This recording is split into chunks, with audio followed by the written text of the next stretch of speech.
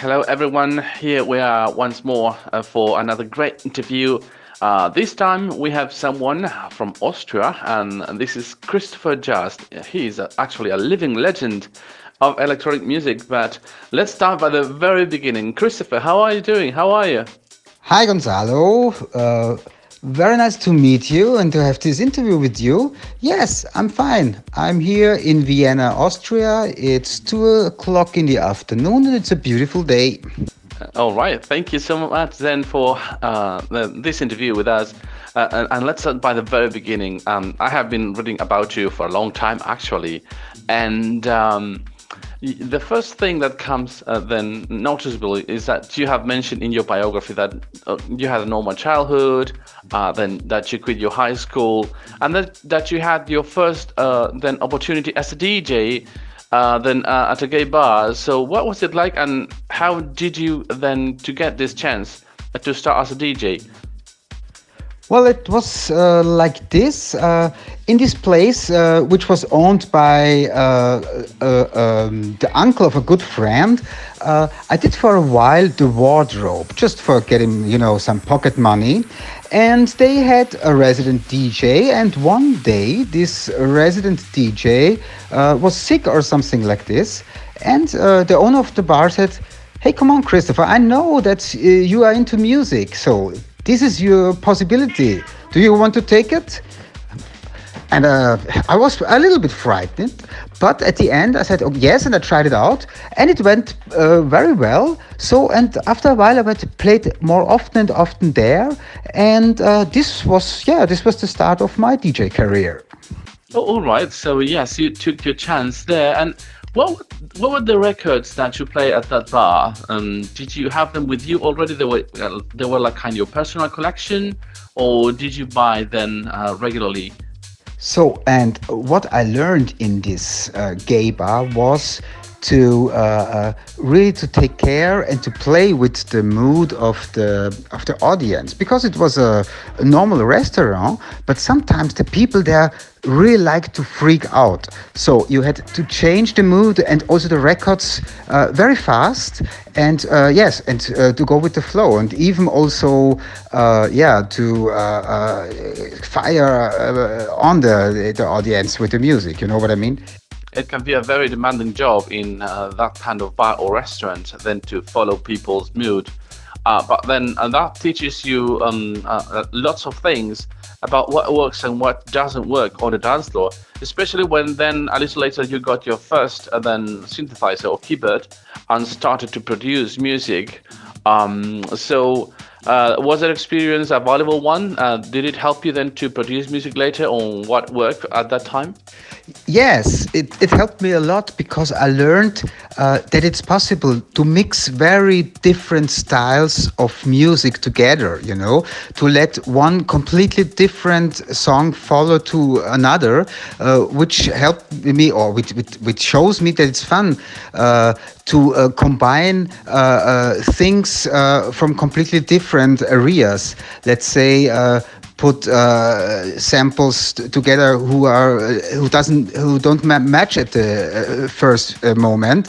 And yes, and about producing music, I was always interested with cutting songs, because there were a lot of songs in the 80s where the electronic stuff, like, let's say, Art of Noise and this kind of music, electronic music, where there were some parts I didn't like so much, so I started to cut on tape several parts out, and instead of this, I looped other parts, and this was a kind of already working like with a sampler, And then, yes, I got my first sampler when I was maybe 16 years old. It was a very little sampler with, I think, a few seconds, maybe 4 seconds of sampling time, but I managed to produce with this machine the first tracks. Yeah.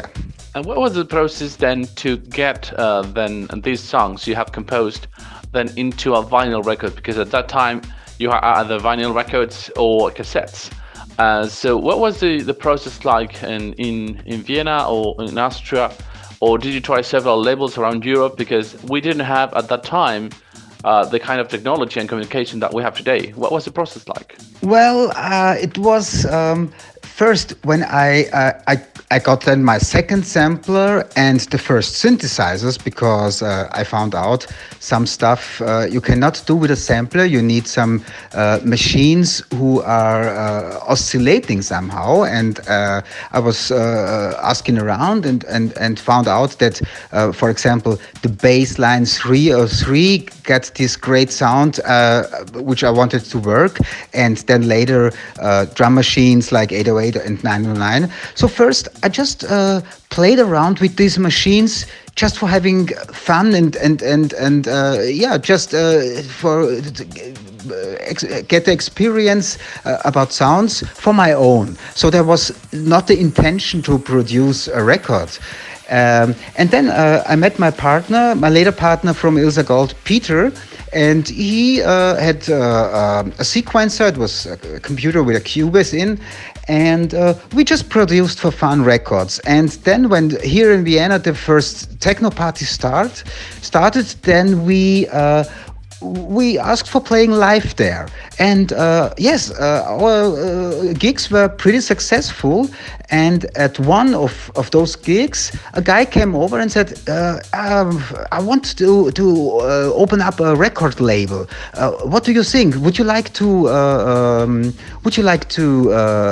make a record with us? And we were very happy and surprised, because in our opinion, it was always like this, that you record a tape, then you send it to a company, nobody is listening to it, they throw it into the garbage, and that's it. So we were very lucky, and we said yes, sure, we want to produce a record with your label. And yes, this was the time when the indie labels started here in Vienna, and people didn't work on the normal structures like big companies. They just created their own labels and produced a small range of records and sent it out in the world. So that's how it started. Awesome. Then by playing live and then getting in contact with someone that wanted to start up a label, you were absolute pioneers at that time, which is a model of business that is repeated nowadays.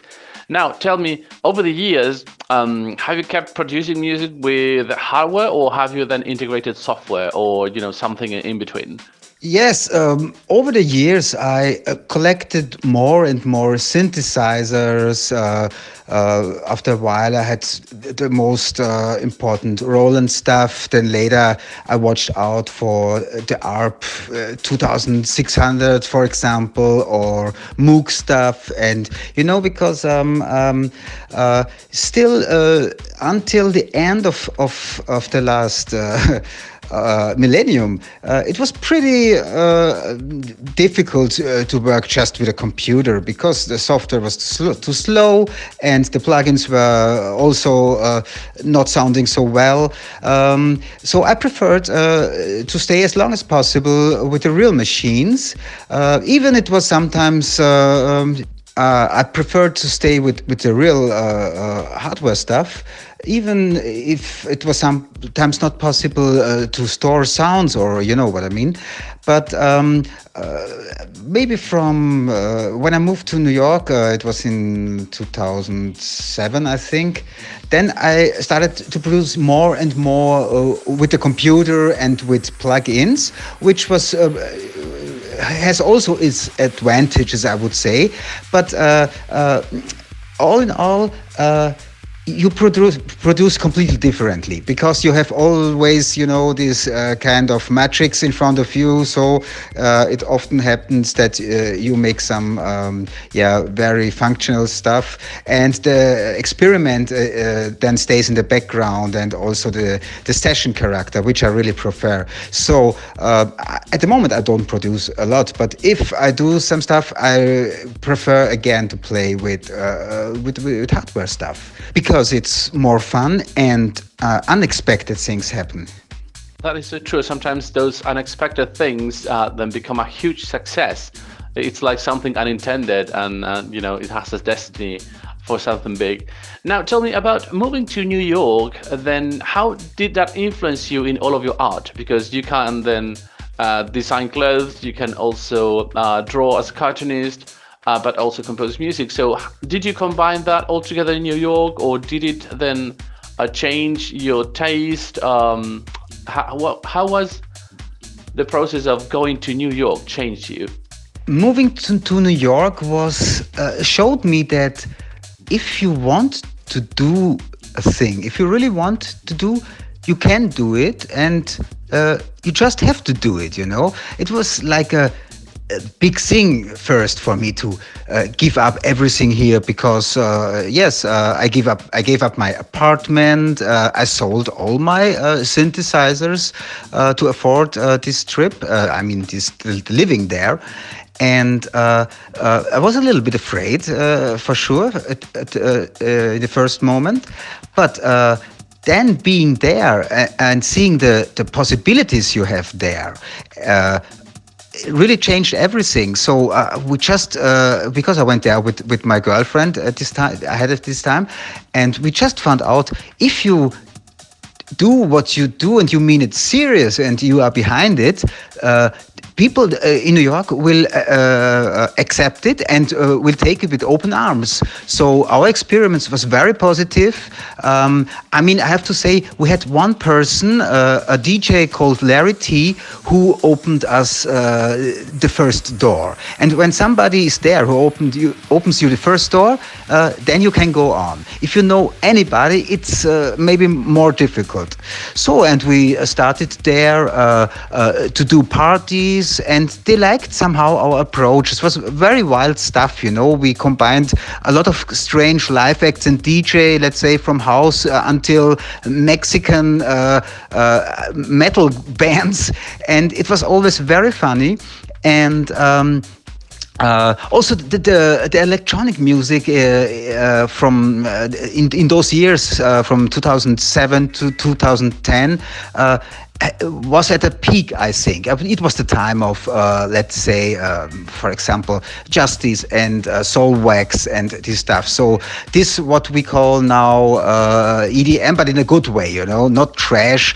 So really strong music with a good fun character, but also qualitative. So, and yes, and I changed there from playing vinyl to playing CD when I DJ. I was very skeptic always with playing with CD. But I found out that the time you win by mixing, because it goes very fast to mix with CD, you can use for doing a lot of crazy stuff with effects and different machines and looping while DJing. So DJ becomes, with playing over CD players, a little bit more in the direction live act, if you know how to do it.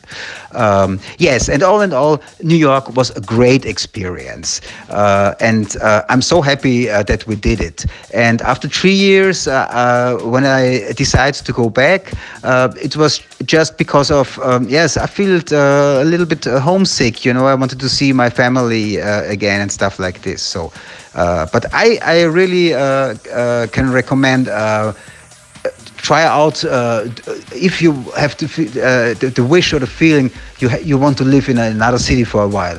Do it. It's always a great experience. They can always come back.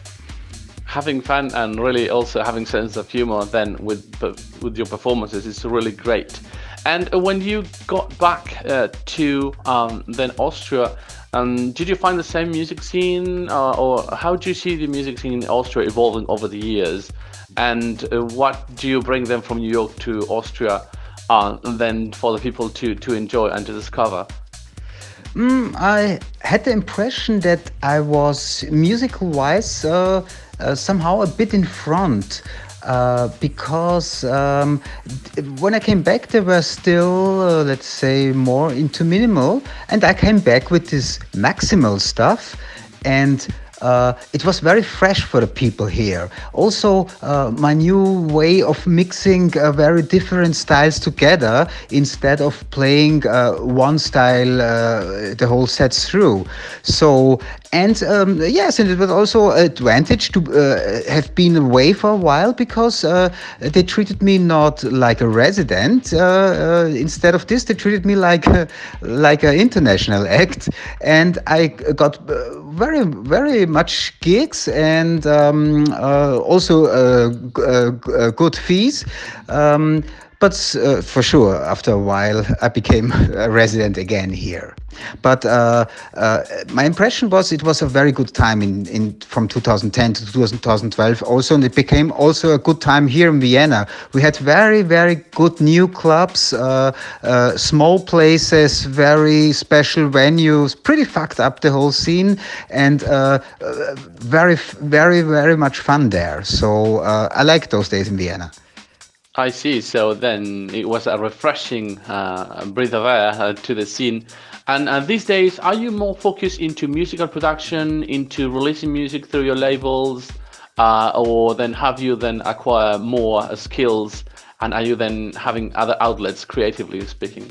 No, some years ago I started writing, and 2 years ago I released my first novel, and this year my second, and I'm completely into this now.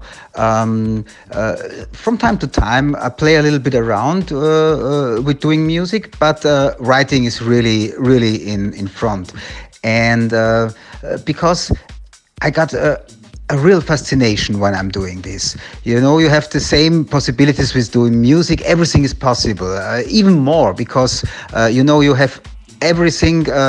You can use everything. You have unendless universes of things when you write. And that's why I'm so into it. And for me, it's very important. If I do something, somehow I have to burn for it, you know. And this feeling I have now when I write stuff. With music, this feeling went a little bit away in the last years. Maybe because I'm getting old now, or maybe because I have the impression that since a while electronic music stays more or less at the same point, and there is no big new development or a big new break, you know.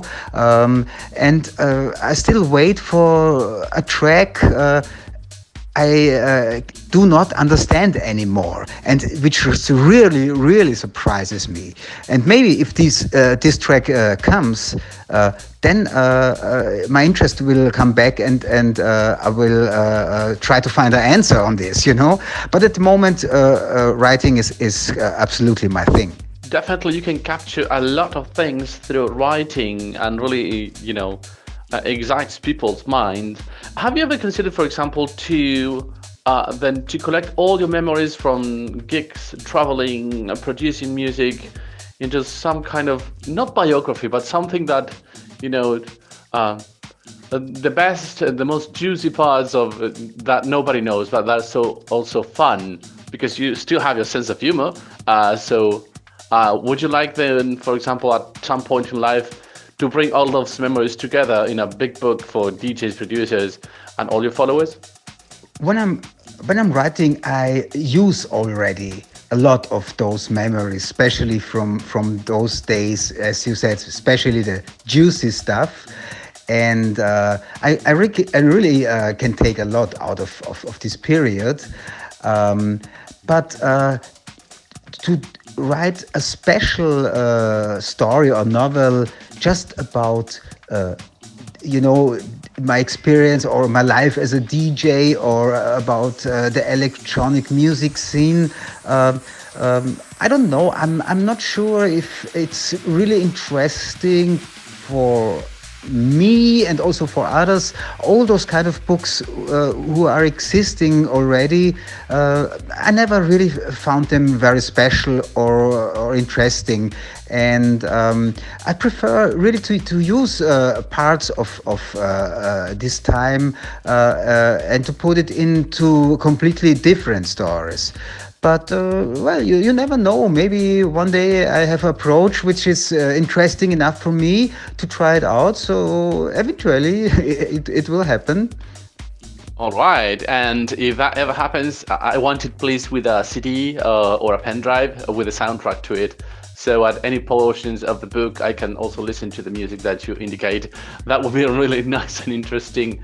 Then to have an immersive concept in a book with music and something that point us or give us a clue on what's next on that story. But now tell me, what should be, and because this has been quite a long interview, then what should be the message or your legacy to all of your fans around the world? Well, message, pretty easy. I would say just do the things you want to do. Do the things you have to do. Stay always by yourself.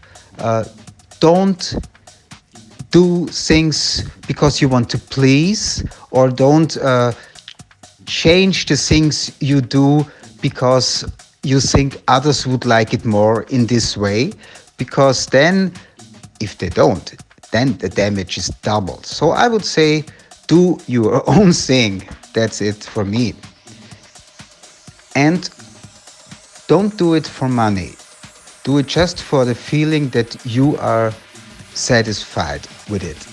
Wow, I have never thought of that concept of double damage, but totally makes sense. And I didn't ever think of it. So thank you so much for that piece of thought. It's really revealing. And I have to thank you also then that you have spent some minutes with us. It has been really a great interview. And I love your enthusiasm then all the way through, all these years that you have never stopped to produce and, to put out from your imagination into music, into writing, into drawing. So thank you so much for being such a great artist and bringing this joy to the world. Hey, thank you too. It was a great pleasure for me. It was great for me to talk with Uruguay, really. And yes, I wish you all the best. And yeah, maybe someday some new stuff will come up from my side. All right, and this has been then History, Words, Wisdom and Fun with Christopher Just. Thank you everyone for listening, and keep on listening to VTADeejayNews.